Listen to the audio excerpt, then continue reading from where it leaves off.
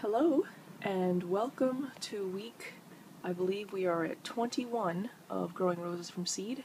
I think I was bad and I missed 20. I'll put up an annotation if that week is wrong, but this is a quick update because I'm about to take a nap.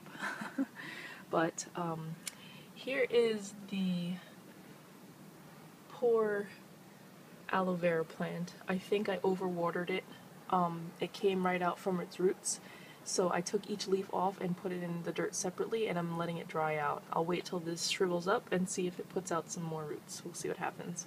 But right now it's just, yeah, I don't think it's gonna do well. So we'll see what happens with that. Here's my lemon tree. Doing pretty well. It just got these two new leaves here, up here, which they're growing like crazy. So I think it's doing okay.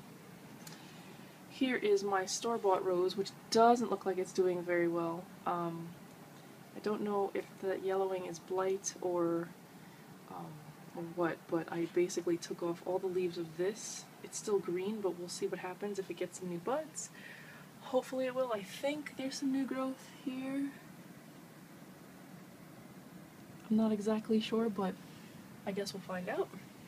Here are my roses from Seed doing wonderfully, looking up towards the light. You can see it snowed again, so it's a little crazy.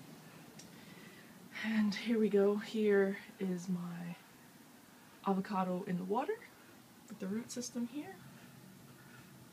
Here are my avocados from dirt.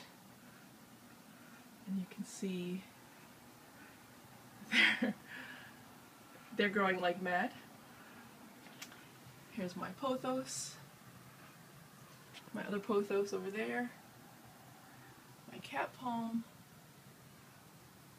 and my spider plant. Let's go to the living room. Here are my plants in the living room. These are doing pretty well. Any of the curly ones that came up are not there anymore, but these are doing pretty well. And my spider plant. Still haven't repotted it yet, but I'll get to it sometime. They're the babies. So thanks for watching, have a good week, and I will see you next time.